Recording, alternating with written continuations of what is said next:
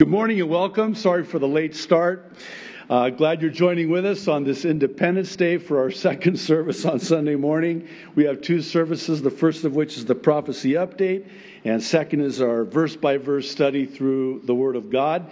We currently find ourselves in the book of Hebrews, and today's text is going to be chapter 4, verses 12 through 16.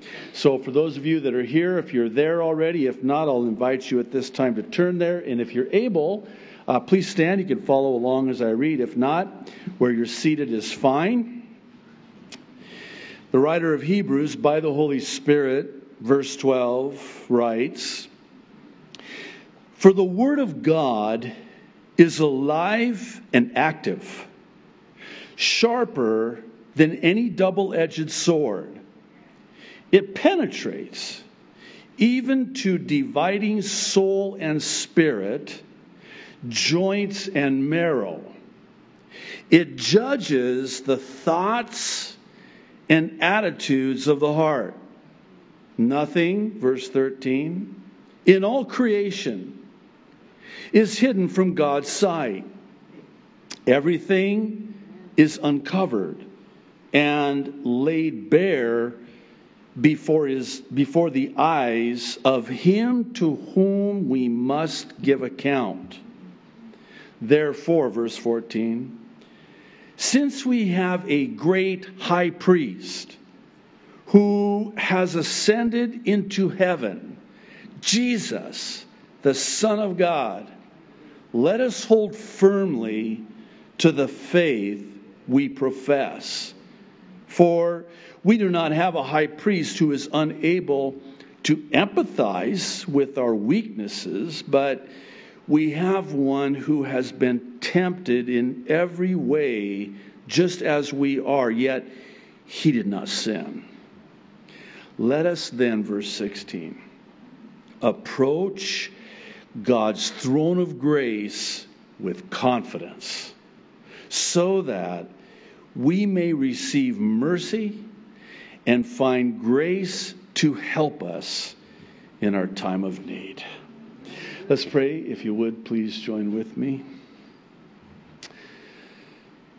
Loving Heavenly Father, thank you so much for your word, and especially this portion here before us today.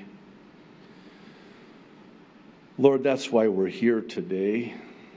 We're here because we want to hear you speak into our lives as only you can in that still, small, refining voice. Very personally, very powerfully, if need be, confidentially, just between you and us, as you minister to us and reveal to us that which you would have us to see in this passage today. Lord, please, will you speak? Your servants are listening. We ask in Jesus' name. Amen. Amen. You can be seated. Thank you. So I want to talk with you today about one of the most powerful passages in all of Scripture concerning God's help in our time of need. I have to confess that actually this was deliberate. Before I took a couple of weeks off, I deliberately stopped at verse 11 in chapter 4. I'm sorry. You're not upset with me, are you? No, I was saving the best for today. Verses 12 through 16. And I have been so looking forward to this well-known text that we have before us today. And this because of the profound impact it has had in my own life. God has used this particular passage of Scripture over the years in ways that only He can, to minister to me in those times when you just cry out to Him for help. Help, Lord, help. There is just chock full within these verses, promise after promise to us from our high priest. And this is important. We're going to talk about this in a moment. What follows are three ways, and actually in order, that God, who, as we just read, empathizes with us, first reveals the problem to us, sort of a diagnosis, so as to be a help for us. And the first one is where it should be and where it all starts, and that's God's Word. In verses 12 and 13. Now, sadly, for many a Christian, what the writer of Hebrews says here has been met with misunderstanding at best and confusion at worst, and I'll explain what I mean. God's Word is sharp. It's sharper, actually, than any double-edged instrument or sword. But not in the way you might imagine it. It's not God's Word being sharp to cut us into pieces. No, it's God's Word being so sharp and with surgical precision to get to the heart of the matter. And He does this, again, as only He can, to show us. Again, let me explain. The Word of God, James says, is likened to a mirror.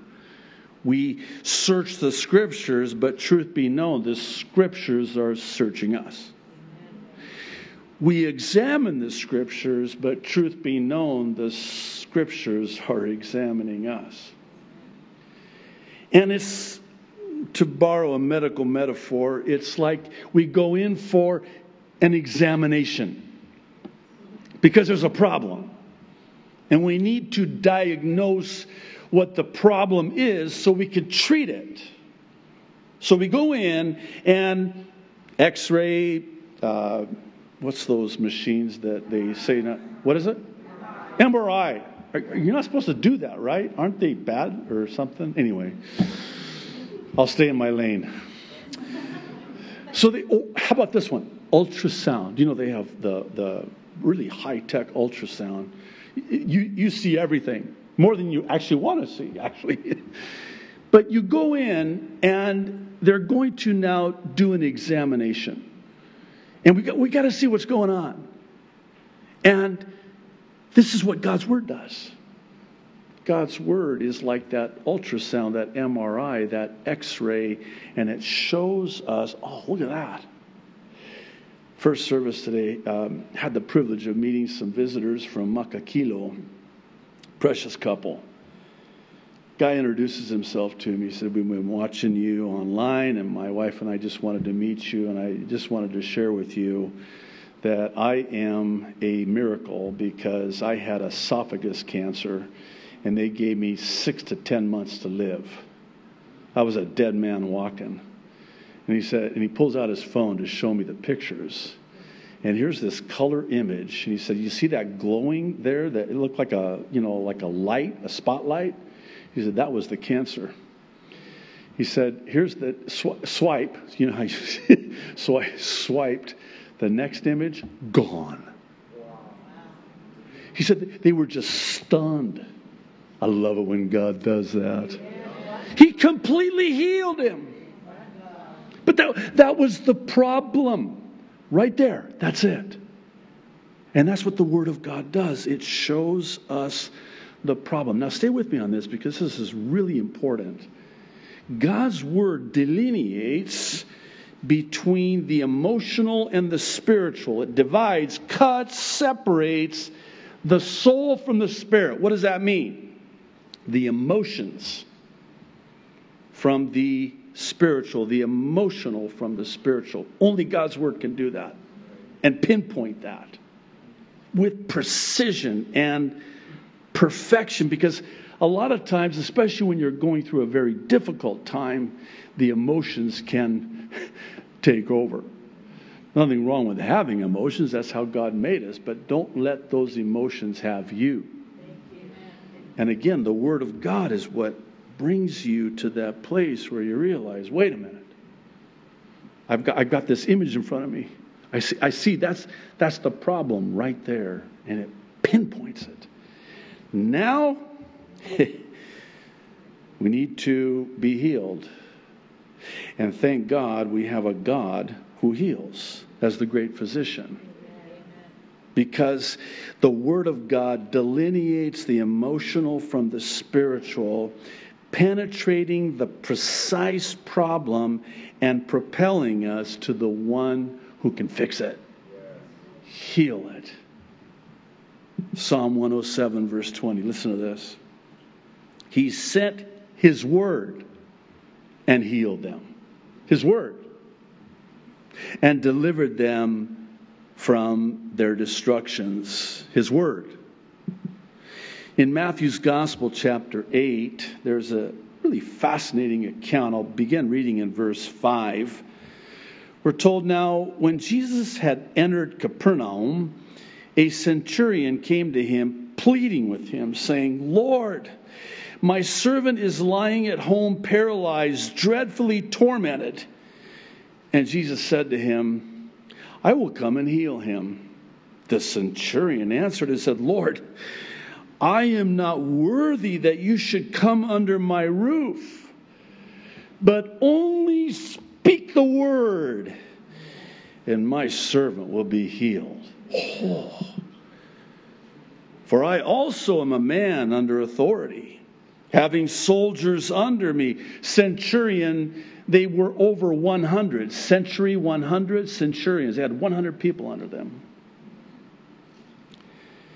And I say to this one, go, and he goes. And to another, come, and he comes.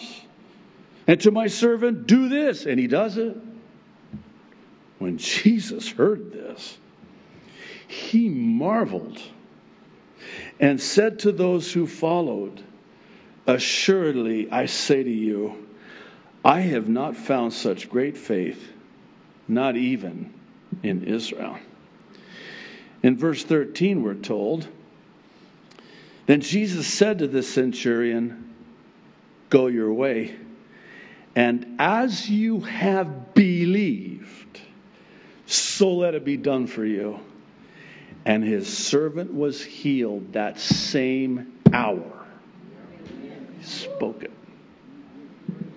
When you get to verse 16, we read, when evening came, many who were demon-possessed were brought to him, and he drove out the spirits with a word and healed all the sick. That is the power of the Word of God. It is sharp, perfect, precision. It'll pinpoint the problem, show you, and where the problem is. And then, like James says, the law is perfect, a mirror that shows us that we've transgressed the law. Then here comes the Holy Spirit, takes us by the hand like a tutor at school, takes us by the hand. You've broken the law, you've transgressed, takes us to the Savior who saves, who heals. I want to just mention one more thing before we move on to verse 14 and 15. As a pastor, one of the things, and I am certainly capable of this, but I've watched over the years how pastors have given in and acquiesced, caved in to the pressure, for lack of a better word, when it comes to God's Word. And by that I mean they've lost confidence in the power of God's Word. And what always ensues is now filler. You've got to come up with something because apparently you don't think that God's Word is relevant enough. You don't think that God's Word is powerful enough. So what are you going to do? Resort to gimmicks. You know what's really interesting is As one said, it's the Word of God by way of the Spirit of God that ministers to the people of God. And when a pastor loses confidence in the Word of God, they have just negated the Spirit of God. And so what are you going to do? Well, now you got to come up with a substitute.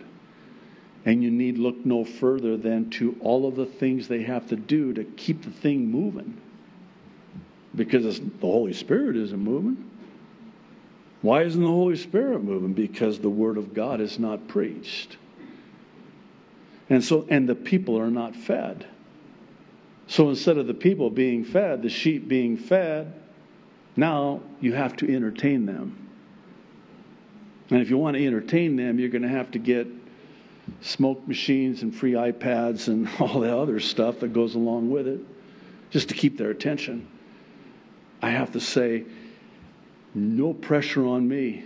It's not on me to keep and hold your attention. The Holy Spirit does that.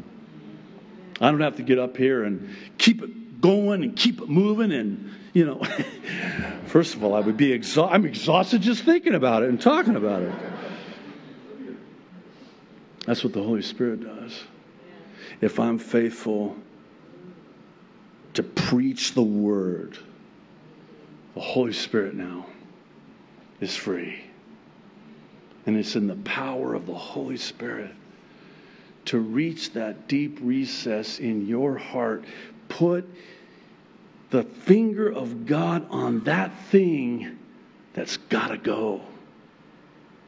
We need to get that out. We need spiritual surgery. When my firstborn son Elias was 4 years old, we noticed a lump on his stomach.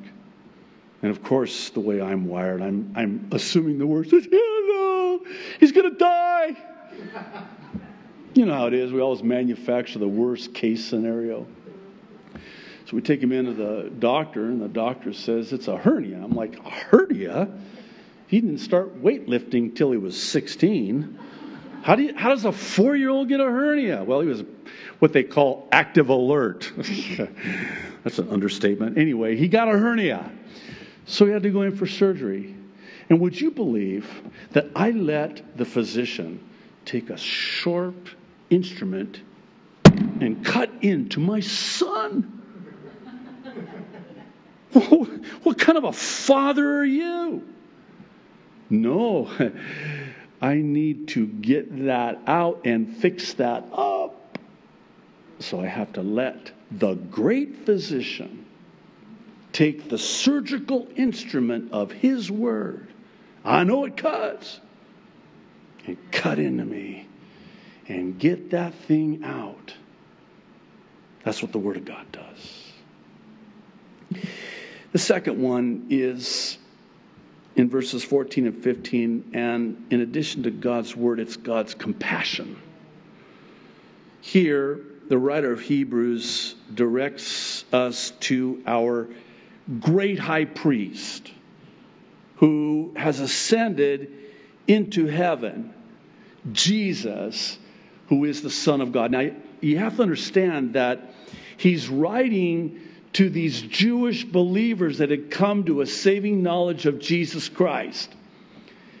And all of their co-workers and family and friends were constantly on them, really persecuting them, trying to get them to go back to Judaism. The temple had not yet been destroyed. So on a daily basis, all of their friends would go into the temple. And one day a year, the high priest would enter into the Holy of Holies on the Day of Atonement, Yom Kippur. One day a year to make atonement. The high priest. And they were still observing this, and the high priest would go in to the temple before it was destroyed, and on the Day of Atonement, Yom Kippur, Day Kippur Atonement. And that high priest had to have no unconfessed sin. because he was entering into the most holy place where the Ark of the Covenant was, and as such, the Shekinah glory of God. And he goes in on that Day of Atonement behind the veil. I wish you don't picture in your mind veil, but this was a thick curtain that separated the most holy place from the holy place. So one day a year he would enter into the most holy place. And if he had unconfessed sin, he died. Listen, if you're anything like me, and I suspect that you are, I'm not going to volunteer for that. Really? Yeah. You're in the presence of God. It was so serious. Get this. They would tie a bell to his robe with a rope. So if they did not hear that bell ringing anymore, up, pull him out. Whoops. That was their high priest. Now imagine this. Picture this with me. You've got these Jews putting pressure on these new Christians saying, where's your high priest? Oh, he's in heaven. Oh, really? Wow. Your high priest is Jesus? Yeah. Well, look at our high priest. Look at our temple. Look at the most holy place. And this was a real thing for them. And this was a real hard thing for them. So the writer of Hebrews is wanting to encourage them and really, in a sense, redirect them and remind them, your high priest is Jesus. And you know that thick curtain, some Bible commentators estimate that it was like 18 inches thick. That's thick. Forget veil. Picture veil is like a, thin little thing. 18 inches thick. When Jesus resurrected from the dead, that thing was torn down the middle, and that place was open because Jesus became our great high priest. Now, he doesn't stop there, thankfully. The writer of Hebrews goes on to explain that Jesus empathizes with our weaknesses, and he tells us why. It's because Jesus himself was tempted in every way that we are, but he didn't sin. And it's for this reason that Jesus has compassion for us, sympathizes with us, and is there for us because he made atonement instead of us. It's done. No need. You want proof? Go look at that 1.5 foot thick curtain. It's torn. It's been torn. If you were to ask me what I thought was one of the most misunderstood characters of God, this would have to be it. God even makes it very clear in the book of Exodus that he's compassionate and merciful and slow to anger, full of mercy, long-suffering. He's not angry. He took all of his anger, all of his wrath, and he put it on his only begotten Son on that cross that day. God is not angry with you. Maybe somebody needs to hear that today. He's not angry with you at all. He's not had it with you. Get this. He even likes you. He likes me? Yeah. I mean, I stand up here and I say, God loves you. Yeah. Sadly, we live in a day where that doesn't mean much. The word love doesn't pack as much punch as the word like. When I hear that God actually likes me, Oh, he does? Wow. You mean he's not angry with me? No. He really likes me? Yeah. And he's compassionate towards you. He empathizes with you. He's long-suffering. For some of us, it's longer suffering than others. You know what long-suffering means, right? I know this is deeply profound. He suffers long. He's... And that's all because of this third one in verse 16, where I want to spend the remainder of our time. In addition to God's word and God's compassion, it's God's grace. It's all of grace. All of grace. I know that Hebrews 4:16 is a life verse for many. It is one of my favorite verses in all of the Bible.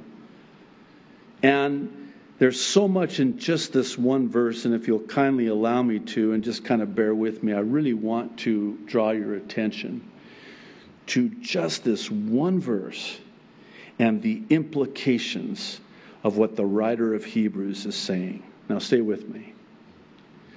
I can approach, there's no barrier, there's no 18-inch barrier between me and Jesus. Me and the presence of God. I have unfettered access to the God who created the heavens and the earth and the sea and all that in them is, and I don't get voicemail. I'll give you a moment on that. I know it's the 4th of July. Think about that.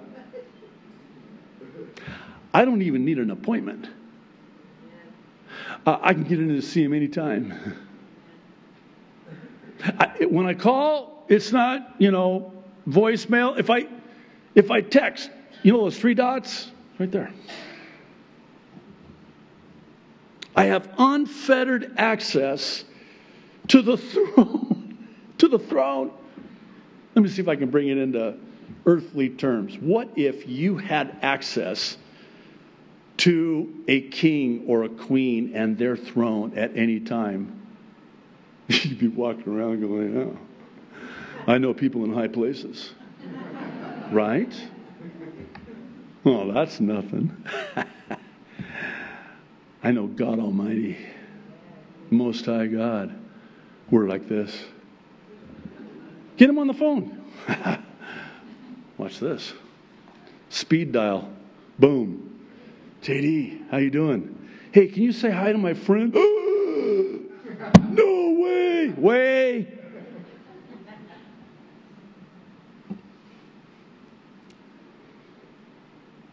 I can approach his throne of grace not with apprehension like, I don't know, but with confidence. Not arrogance, confidence. Not in myself, but in him. I can confidently, boldly enter into his throne room. Anytime. And when I do, here's what happens. You know how it is when, as kids, when your parents say, you just wait till your dad gets home. You just, not talk with you. Or your boss as an employee. They're calling you into their office. They need to talk to you. Oh, no, that's it. You assume the worst, right? I'm fired. I just know I'm fired. And how nervous would you be? Let's just go back to our previous illustration of an earthly throne. Let's just say you were invited. You had audience with this, figure, and you were able to enter into their throne and be in their presence. And the date was scheduled and the time was scheduled. You would be so nervous. Okay, what am I going to say? I'm going to enter in and oh my goodness, you know who this is?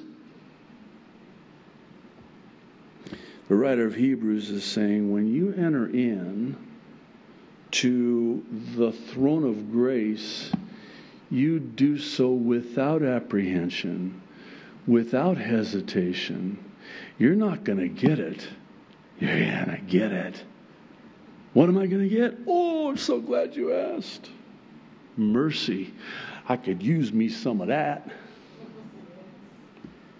And I'll find grace. I could use me some of that too. And help in my time of need. My time of need. Anytime. I can access the throne of Almighty God. But I don't. Here I can at any time call upon Him. Enter in. And when I do, I can find mercy and grace and help in my time of need. And I can do so confidently. Listen to what the Apostle John said in his first epistle, chapter 5, beginning of verse 14. This is the confidence we have in approaching God.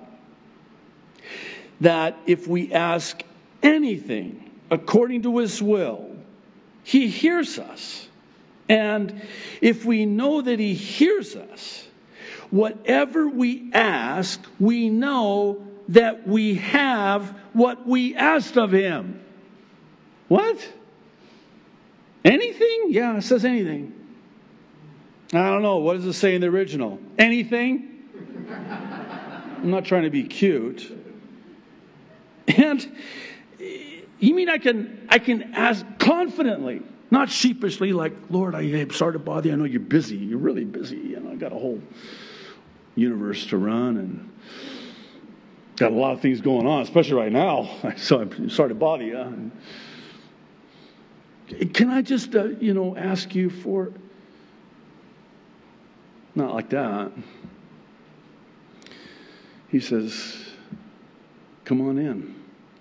What do you need? Oh, I need help. Oh, you came to the right place. Came to the right place. I got this serious problem. I know I'm the one that showed you the problem and the X-ray. That's on your phone. You can show it to your friends too. Yeah, this is pretty serious. Yeah, it is. Only you can help me. Will you let me? How about this? Will you ask me? And when you ask me, know this, that I hear, and I will give you whatever it is that you ask me for. Why don't you just ask? James chapter 4, the second part of verse 2 says, you do not have because you do not ask. Well, that explains it. Okay, so why, and I'm going to ask you at this time to just allow the Holy Spirit to just put on your heart whatever that is that you need. Whatever it is that you brought to church with you today that you're struggling with or in need of, and heretofore you have not received. Have you asked? Have you even asked?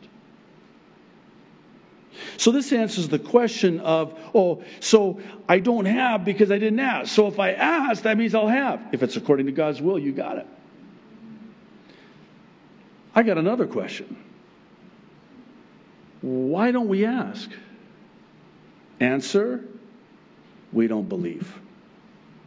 That's the problem. And even if we do ask, we won't ask for anything. We were told anything. Just anything. What do you want? Anything. Anything. If it's good, here you go.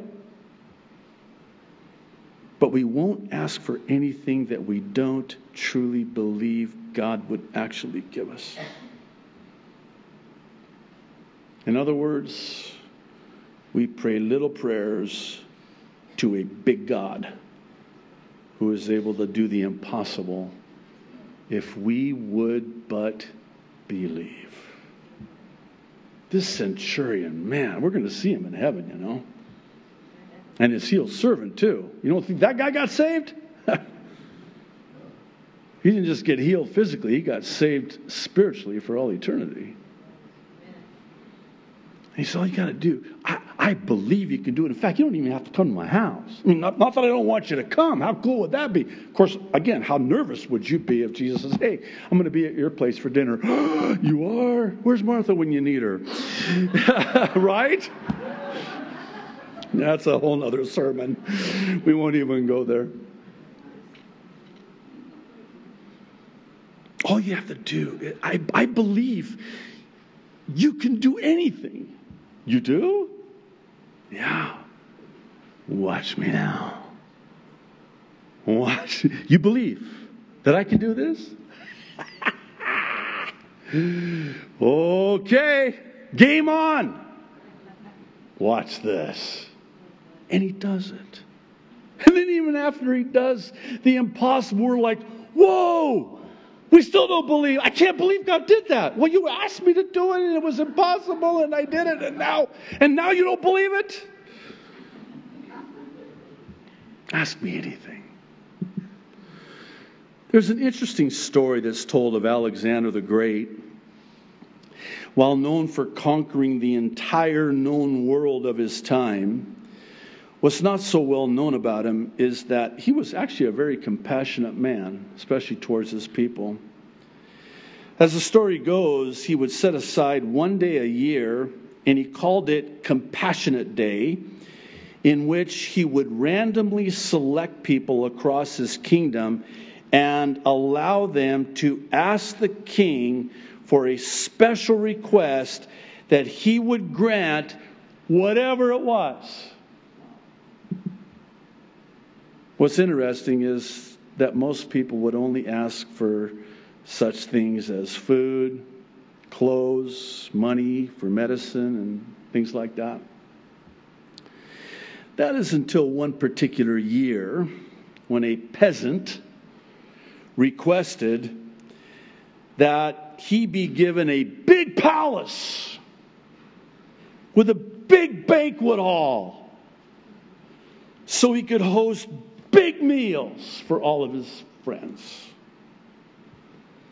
To the astonishment of all present that day, Alexander the Great granted his request. When the king's men asked him why he would grant this man's extravagant request, I mean, the nerve of this guy. What's the matter with you? Everybody else just says, hey, can you just pay my rent? Whatever. No, I want a mansion. I want a palace. Big banquet hall, custom design. I'll give you the blueprints. I want to have big meals. Because you said anything. Yes, I did. God, that's what I want then. Okay. Done. Why did you give it to him? Why did you grant his request? You know what Alexander the Great's response was? He told them that all the people were asking for mundane things. They could just ask anyone to give them. They don't need a king to give them such things. Anyone with extra goods or resources could do that. But a king! For the first time, this man has made me feel like the king I am. For only a king could grant such a request. I wonder, I don't want to take this too far, but I want you to think this through with me. I wonder what could have been ours if we would have but asked and believed. Here's God who loves us so much, at the ready, willing to give us anything. If we would just ask and believe, I'll give it to you, anything you want. I love you so much. I'll give you anything you want, anything. And then we come. And it's like this. Okay, JD's getting ready to pray. He's going to ask me for something. Gabriel, Michael, get over here. Come on, you guys get ready. He's coming. Here he goes. Whatever he asks, give it to him. So here I come. Father in heaven, bless this meal and bless it to our bodies. In Jesus' name, amen. Okay, you can go back. We got another meal prayer. Where's that? Right? Here I would have given you. Think about it like this as earthly parents. I mean, Jesus even talking about the Holy Spirit said, as earthly parents, if your children come to you and ask you for a fish, you're not going to give them a snake. Would you? See me afterwards if you would do that. Or bread, would you give them a stone? How much more your heavenly Father will give you whatever you ask Him for. In fact, I picture God just wanting so much to give us so much. And He's just waiting. Everything we need, whatever we have need of, it's right here. Just come and ask me for it and believe me for it, and I'll give it to you. It's waiting. It's collecting dust. Not that there's dust in heaven, but you get the point. It's just waiting here for you. Just ask me for it, and I'll give it to you. One of the things I'm learning about my own prayer life personally is that God doesn't say, I've got to pray. He compassionately reminds me that I get to pray. It's a get to, not a got to. Again, think about it as earthly parents, even grandparents. What if your children, grandchildren came to you and said, I got to spend time with,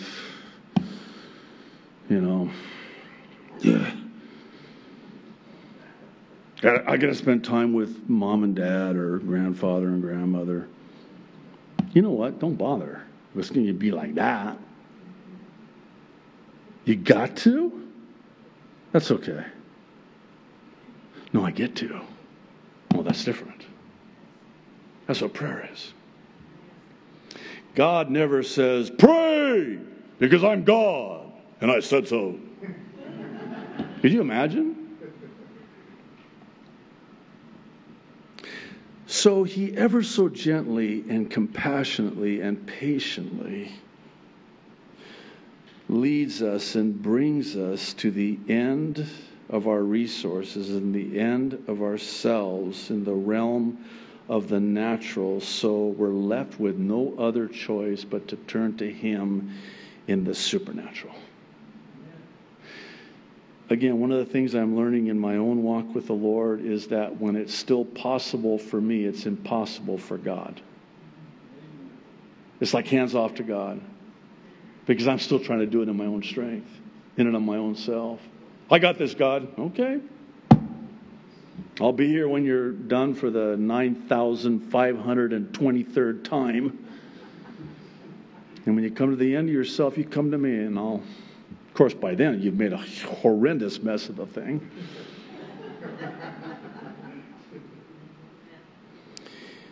I mean, why is it that, and God, again, so gracious, so compassionate, so merciful, He just waits until it's impossible. And then we come to Him. God, this is impossible. To which I could almost hear the Lord saying, well, it's about time. I made it impossible so you'd come to me because I'm the God of the impossible. And you wouldn't come to me when it was still possible for you. If it's possible for you, it's impossible for me. Because see, if it's still possible for you and you do it, you get the glory for it, not me. And no flesh is going to glory in my presence. I'm going to make this thing so utterly ridiculous in its impossibility so that when I do it, it will be unmistakable. Even if you wanted to try to take the credit for it, it will be laughable. Abraham and Sarah, she's 90, he's 100. Angel of the Lord, it was actually a Christophany. The Lord himself appears to Abraham, says, 1 year from the day you're going to have a son. God, that's impossible. That's a very old prayer request, Lord, on a very old prayer list. In fact, we got Ishmael over here. God doesn't recognize Ishmael, a type of the flesh. He says, now I'm going to do it. Yeah, but Sarah's, she's no spring chicken anymore. That womb has been long ago closed and barren. It's impossible. Oh, really? Watch me now. You know what the name Isaac means? Of course you do. In Hebrew, it's Yitzhak. In Arabic, my native tongue, it's Yitzhak. It literally means laughter, laughing, laughable. If I were to say to you in Arabic, Ana Yitzhak ma'akum, I'm saying I'm laughing with you. This is laughable. That's what his name is. You imagine, in school, roll call, Zachariah here, laughter here, that was his name. That's what it meant. The name was the nature. It meant laughable. Because it was laughable that a 90-year-old woman could give birth to a biological son. Not with God. With God, all things are possible. When Jesus was asked about the impossibility of anyone being saved, his response in Matthew 19:26 was, with man, this is impossible, but with God, all things are possible. When Mary questioned the angel of the Lord who told her that she would give birth as a virgin to the Savior of the world, he told her in Luke 1:37, with God, nothing will be impossible. And then the aforementioned Abraham and Sarah. When Sarah laughed after Abraham was told that she would give birth to a son at 90 years of age, well past childbearing age. In Genesis 18:14, Abraham is asked by the Lord this rhetorical question. Is anything too hard for the Lord? I want to close this way. Whatever that situation is in your life, it's brought you to your face before the Lord. It's a good thing. You're looking at this situation and there's no way. No way. There is a way. Yeah, but this is impossible. Oh, really? Perfect. Because we serve a God who does the impossible. Why don't you just ask him? No, come on. He's not going to give me a big palace with a big banquet hall so I can have all my friends come over. And how do you know? No, it's impossible. There's no way. And then for you to think that he would do that for you? What's the matter with you? Not you, me. I'm actually talking to me.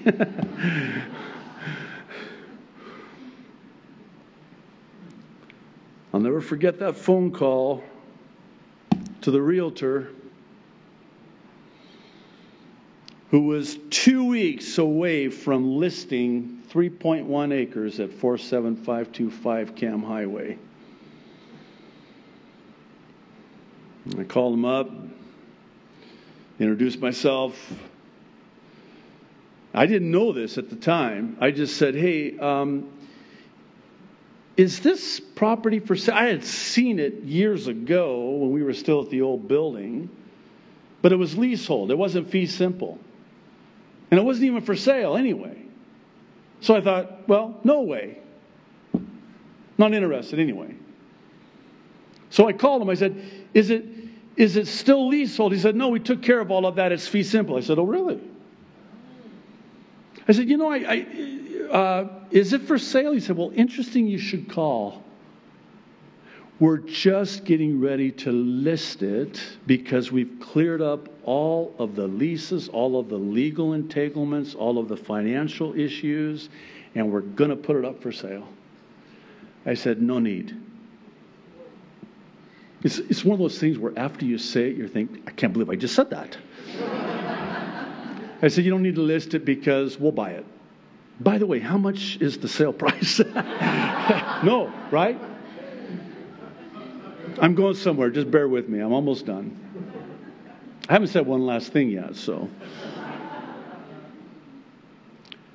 He said, well, $5 million. I said, okay, well, we'll take it. Don't list it. We'll take it. So we set up a time and came out with the board and a few of the leaders. And I have the pictures to prove it, by the way. You could not even walk in this thing.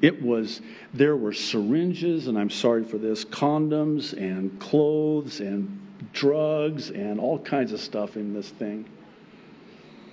And it was, I would suggest, a gnat's eyebrow, and yes, gnats have eyebrows, away from condemnation, complete teardown. It was in that much of a state of disrepair. And I even remember, how laughable is this?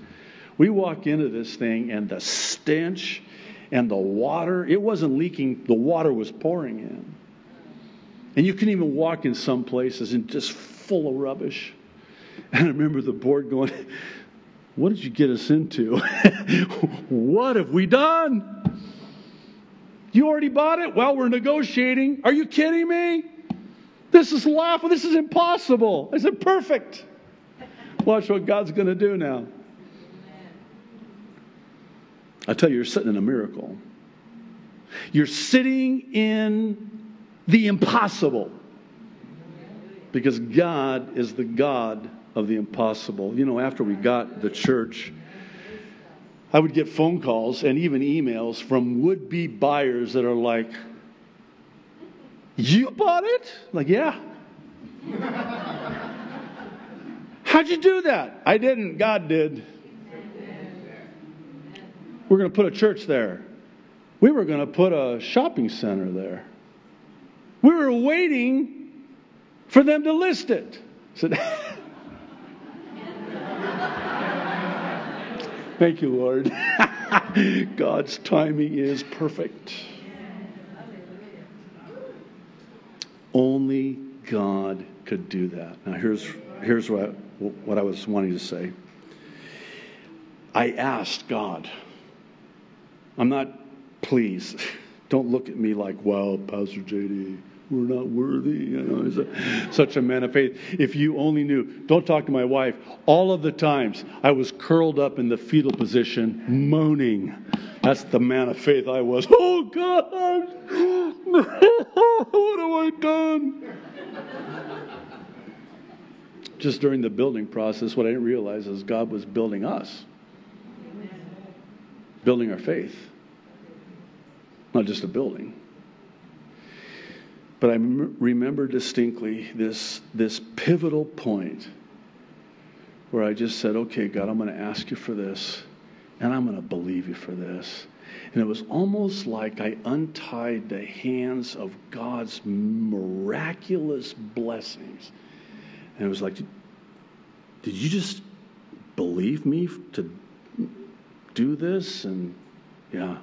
Did you just really ask me for 3.1 acres at 47525 Cam Highway? Yeah. All right. Watch what I'm going to do. And oh, by the way, I'm going to do it. Don't try to help me out.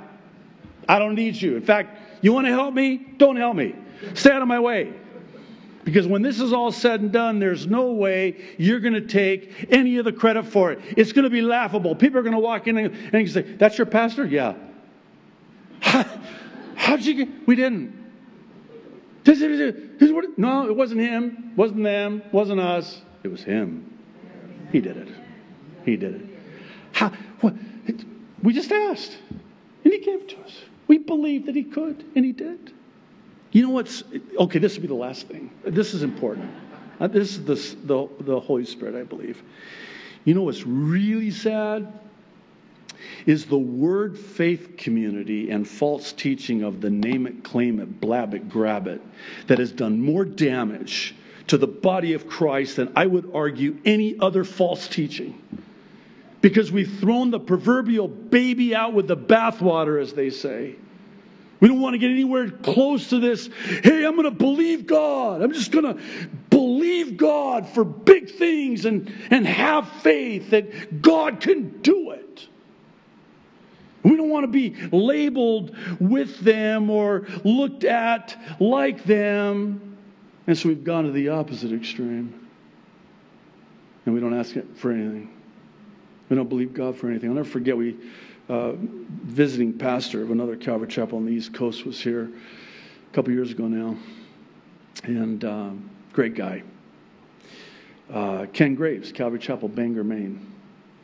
And we went out to see the Bobby Benson Center up here. And so when he was at the church, he wanted to see it. He was just blown away. And he made this comment to me. I'll never forget it. He said, you know, JD, you don't see this very often.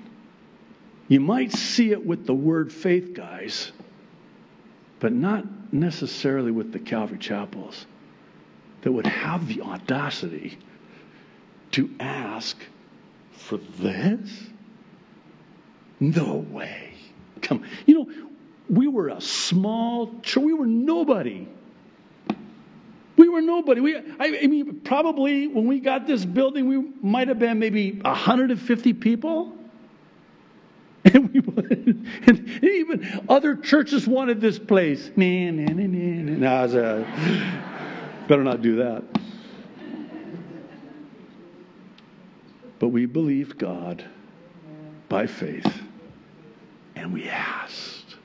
We went to that throne room confidently, not hesitantly, not apprehensively, confidently.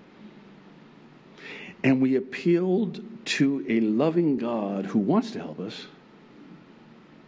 And what we found was mercy and grace and help in our time of need. And we asked.